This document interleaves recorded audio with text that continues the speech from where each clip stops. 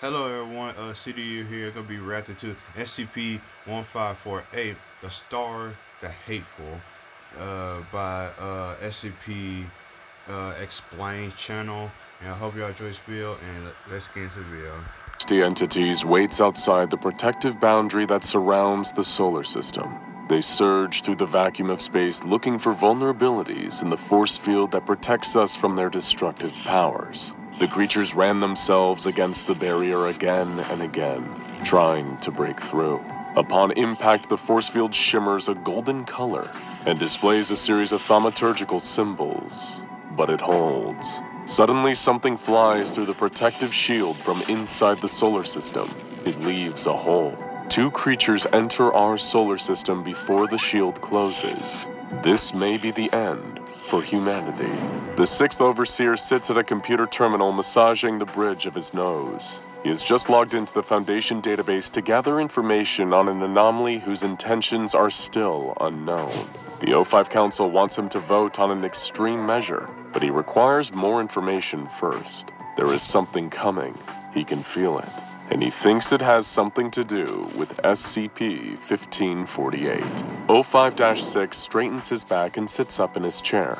He logs back into the Foundation database and brings up the entry for SCP-1548. He knows that this SCP has been connected to some odd occurrences recently, but what are its true intentions? Is SCP-1548 trying to help save the universe? Or is it a malicious entity hell-bent on destroying it? O5-6 must find out. He scrolls through the first few entries. SCP-1548 itself is a series of solar phenomena that occur at the south pole of the sun. During these events, the sun's plasma morphs into different thaumaturgical symbols. Each symbol is tens of thousands of miles across. The symbols themselves have not all been classified by the Foundation yet, but there are three that have been observed multiple times. The first is an unnamed symbol that, when inscribed on a telescopic device by a person with thaumaturgical abilities, can identify psionic entities with malicious intents. The second symbol is known as the Calphastian Isle, which when displayed on a material, strengthens it immensely, and gives it the ability to absorb kinetic and electromagnetic energy. The final symbol is the 12 Holy Owls of Cerinthium. When this symbol is affixed to an object, any entity that is killed by it will immediately annihilate and take everything in its radius with it. O5-6 jots a note on the pad of paper sitting on his desk. He has seen some of these symbols before. They are connected to the Ortuthan mythology. The practitioners of this religion are known as the Church of the Second Hateful, and are a mix of human and alien entities whose main purpose is to aid the guardian deity of the universe, Rakmu-Liusen, in combating any threat that may try to wipe out this existence. There must be a connection between the Church of the Second Hateful and SCP-1548, O5-6 thinks. He scrolls back through the SCP-1548 file to the entry logged on May 17, 1983, the first time an event connected to SCP-1548 was recorded. A probe picked up the manifestation of thaumaturgic symbols on the south pole of the sun. It was odd, but nothing other than the manifestation of the symbols seemed to occur. This event was recorded as Extra Normal Event 9008 and logged into the SCP database. The event was all but forgotten until December 23, 2016, when the activity of SCP-1548 really began to pick up. On that day, SCP-1548 began manifesting protection symbols in rapid succession. Over the next few months, a dense cloud of ionized gas formed around the solar system. This ionized wall of radiation surrounded the heliopause, the boundary where the sun's radiation gives way to the vacuum of space. Over time, this cloud became thicker, until no light from outside of the solar system could enter. Foundation censorship protocols were quickly used to disseminate false data, suggesting that the solar system was passing through a dense cloud of cosmic dust. And that was what was altering the night sky and causing the stars to disappear. But as O5-6 continues to scan the files, he knows what the true cause of this phenomenon is. It must be SCP-1548. But why? Is the anomaly trying to protect us from something outside of our solar system? Or is it trying to trap humanity within, with no means of escape? O5-6 stands up and stretches. That's enough for today, he says out loud to the empty room. He walks towards the door and reaches for the handle. All of a sudden, sirens start going off and red lights begin to flash. 05-6 spins around and runs back to the computer terminal. An emergency alert begins coming through. The Falcon Light 5 rocket that launched earlier in the day to bring supplies to the International Space Station has spontaneously lost 50% of its mass mid-flight. 05-6 frantically begins typing. He brings up videos from surveillance satellites. The Overseer watches in horror as pieces of debris and bodies of the crew float through the silence of space. The rocket looks like it has been cut directly down the middle, and half of the structure has vanished from existence. What is happening? Suddenly another alert comes in. All communication has been lost with the International Space Station. Without warning, the space station begins broadcasting a series of cognito hazards. 05-6 quickly changes the channel to stop the signal from transmitting through his computer. Reports start coming in from around the world that anyone who continued listening to the cognito hazard signals began entering trances. Then their brain completely evaporated from their skulls. There is a surge of thaumaturgic particles in orbit around the Earth. 05-6 traces the particles back to their source. They came from SCP-1548. The signal from the ISS stops abruptly. The entire space station changes course. It is on a trajectory to re-enter the Earth's atmosphere. The friction and heat will rip the space station apart. 05-6 can't believe what is happening. It seems as if SCP-1548 helped humanity in a way by stopping the signals from the ISS. But how can he be sure that SCP-1548 wasn't responsible for the cognito hazards in the first place? He needs more information.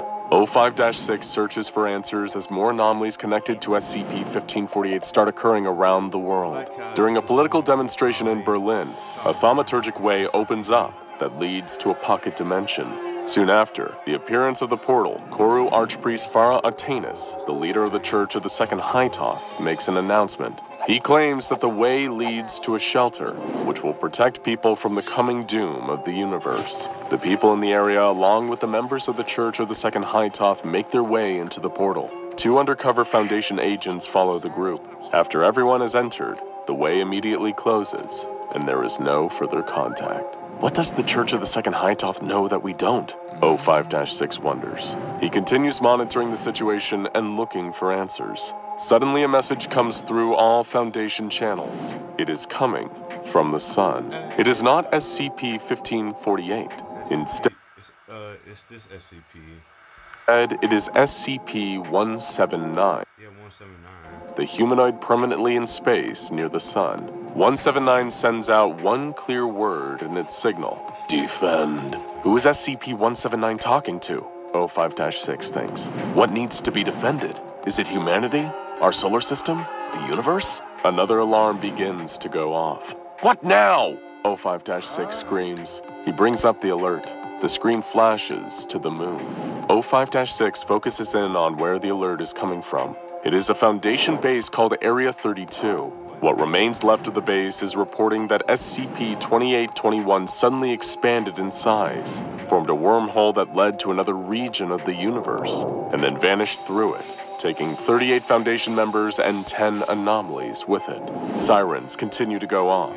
Distress signals are being picked up on every channel. It seems as if the world is coming to an end, and everything that is happening is somehow connected to SCP-1548. A static-filled transmission begins coming in from SCP-3417. The words are urgent. All Artothans here. All Artothans must listen now. The stars are lost. Static breaks up the transmission for a few moments before it resumes. Ago, the first invasion occurred. The gods were unprepared, never comprehending the fragility of the universe after its creation. The worlds must fight. The transmission cuts off. Everything goes silent. A pulsating SCP icon appears on the screen of 05-6's computer. It is the part of the puzzle he has been waiting for. In 1999, the O5 Council unanimously voted to launch a mission called Seraph 1 to explore beyond the heliosphere. and the mission's true purpose was to explore the plausibility of extraterrestrial SCP objects in space. The message that O5-6 just received is from Seraph-1. It is relaying information back to Earth. The video shows the barrier of ionized radiation that SCP-1548 had created glowing orange at the border of the heliopause.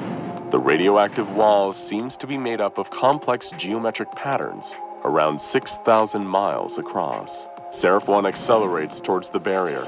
It smashes through the protective shell. The probe has entered interstellar space. O5-6 knows that everything he is seeing is on a delay, as the information being sent back by Seraph-1 needs to travel vast distances, and it takes significant time for signals to reach Earth. After passing through the ionized barrier, the connection to Seraph-1 is lost. Over the next few days, O5-6 tries to link the anomalies happening in the solar system to SCP-1548. The Foundation still hasn't concluded if 1548 is harmful or trying to protect the solar system in some way. Then a message comes in from Seraph-1. It has briefly regained communication with the Foundation. Most of the probe's instruments have been destroyed, but its rear-facing camera is still broadcasting. O5-6 pulls up the feed.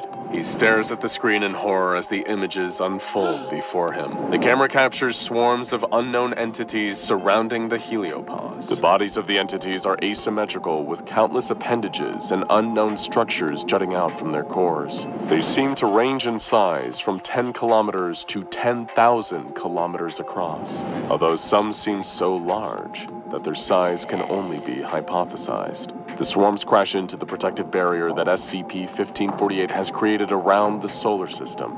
Each time part of the swarm rams the barrier, thousands of thaumaturgic symbols and solar flares appear at the point of impact.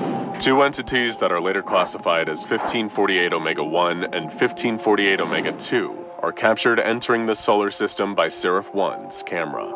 Video from Seraph-1 shows that as the probe exited through the protective barrier, it created a hole that remained open for a few moments. During the time that the shield of ionized radiation was vulnerable, 1548-Omega-1 and 1548-Omega-2 entered through it. They are now inside the solar system. SCP-1548 launches countermeasures in the form of glowing red sigils that create shockwaves to slow down Omega-1 and Omega-2. Omega-1 is shaped like an eel with 5 contorted arms radiating from its body and a mouth made of impossible geometric shapes. Omega-2 has a tetrahedral structure that leaves a trail of black rocks in its wake. As the two entities move towards the sun, SCP-1548 becomes more active. It closes the hole in the barrier. So 1548 is the sun. Okay. I thought the sun could be like 001, but I think the sun is 1548. Before any other creatures of the swarm can enter, and then launches hundreds of concentrated blasts of thalamic energy at Omega-2.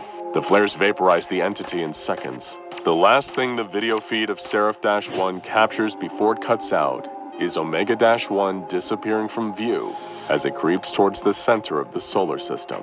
It has escaped the protective measures of SCP-1548. After the O5 Council reviews the footage, they decide to deploy the SCPS Cortana to intercept Omega-1. The orbital vessel is fully equipped with experimental anomalous weapons and propulsion systems. The Council is sure that the Cortana will be able to destroy Omega-1. Data coming in from other satellites indicate that Omega-1 has destroyed Pluto and other Kuiper Belt objects. It is slowly making its way to the center of the solar system, annihilating everything in its path. The Cortana intercepts Omega-1 near Jupiter and engages the creature. After 10 minutes of battling, communication with the ship is lost. Probes in the area capture footage of the Cortana and Omega-1 in mid-battle, when they are suddenly surrounded by a black substance and both vanish from sight. O5-6 and the other council members watch in anticipation, unsure of what has just happened. Then the black substance dissipates. The SCPS Cortana sits motionless in space. The entity is nowhere to be seen. A cheer erupts from the overseers and Foundation members in the room. It seems the entity has been defeated. Then, without warning, the Cortana accelerates rapidly. It is on a collision course with Mars. As the ship hurtles past one of the probes in the asteroid belt, the Foundation members see an organic mass resembling that of Omega-1 attached to the hull of the ship. The Overseer Council watches in horror as the SCPS Cortana smashes into the red planet, leaving a crater 250 miles wide. The energy released from the impact instantly ionizes the thin atmosphere of Mars, causing the surface to turn into molten rock. From the epicenter of the impact crater, a black organic mass begins to crawl across the planet. The Overseers are frozen in fear. But SCP-1548 immediately deals with the entity that is devouring the surface of Mars. From the Sun comes the largest SCP-1548 instance ever recorded. A solar flare is jettisoned towards Mars. The impact causes a fusion reaction so intense that for a moment, Mars shines as brightly as the Sun. The planet explodes. Its debris is cast across the solar system. Over time, it will create a second asteroid belt in the orbit that Mars once inhabited. The Overseer Council is now convinced that the threat has been dealt with. SCP-1548 is holding the swarm at bay outside of the solar system, at least for the moment. O5-6 returns to his office. He brings up the file on SCP-1548. He is still unsure of this SCP's true intentions. It seems to be protecting humanity, but why? O5-6 sits back in his chair and scrolls to the end of the file. There is an update to the file by O5-3, something that wasn't there before. O5-6 opens the new entry and reads the caption, "All that's left of our infinite, ever-expanding universe." O5-6 scrolls down. The image is a picture taken by Seraph-1 before contact was lost forever.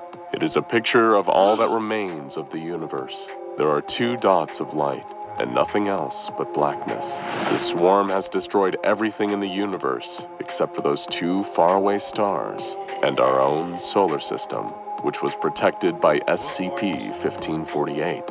But how long can it hold out against a universe-destroying force? Only time will tell. Now go check out SCP. Dr. Lola Bergman. So they are just entities that's trying to devour everything in space, stars and planets and everything. They try to destroy the whole universe. But the sun solar system and the SCP is protecting Earth by using a wall of gas. So that's interesting. Then I actually like that he has a sister with her, but she barely do anything. She's just there. She's just there and she's just watching and just didn't do anything for some reason. But I hope y'all enjoy this video. Like, subscribe, channel, subscribe to SCP Explain. I love their videos. I haven't been posting a lot of stuff for like a long time. I'm sorry. I've been very lazy and trying to, cause I've been working out. I've been working a lot. I've been working out a lot. Been working out for like two days a week, so I can get into a little bit of wrestling shape. But I hope y'all understand. Well, I hope y'all enjoy this video and subscribe to SCP Explain again, and this channel included. And see you guys later.